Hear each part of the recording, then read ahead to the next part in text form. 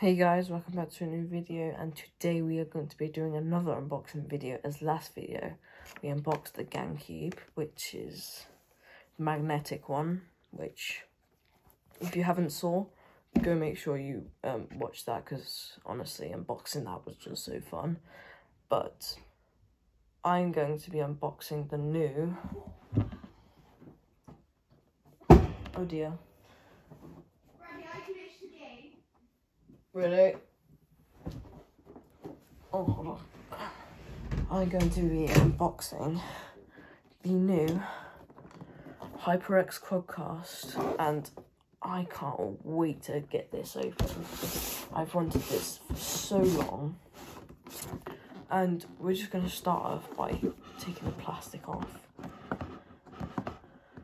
So just bear with me, because I don't have any scissors or anything to cut the tape, so I'm going to do the top and bottom. Oh dear. I ripped that quite bad. And then the bottom one. Oh wait, there ain't a bottom one. Okay, so you just open the top like this. And then it's this like information sheet about the mic, and then you pull here where there's that hole. It's even specific enough to tell you that you pull there. But I'm just going to start pulling these things off.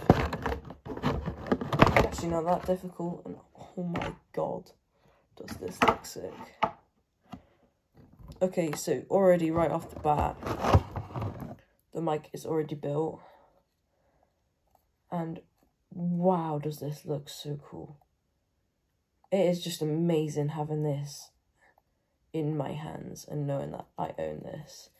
And this is the shock mount, which is quite actually useful, but I'm going to be taking that off in a minute and putting it onto a mic stand and then setting it up.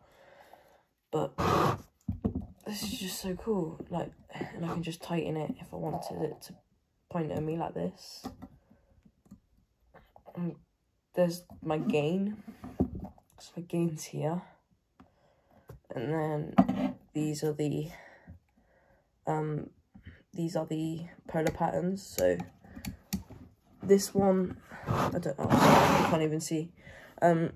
This one, that is where basically the if like I was talking to the side, then your volume, your microphone from, sorry, the speaker from like your TV, your phone, your laptop or something, I don't know, would be coming from that side. So if I spoke here, it'd probably be going on the right of your, I don't know, like your TV or something.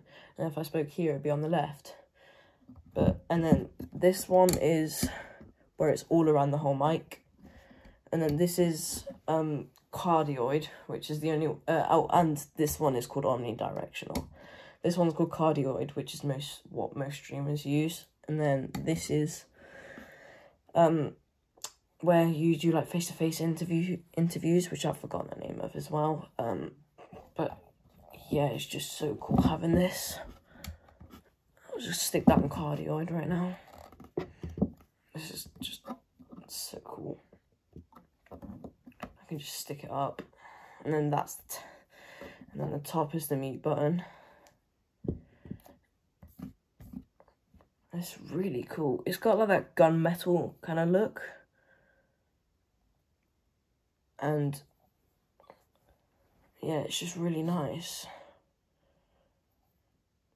It's like got that, so it's like black, well, clearly, and then it's got like this, like these little, like, you probably can't even see it on camera, but it's got like these little silver speckles, like silver glitter bits. And then in here there's also the USB cord, which is, I think it's like 2 meters or something.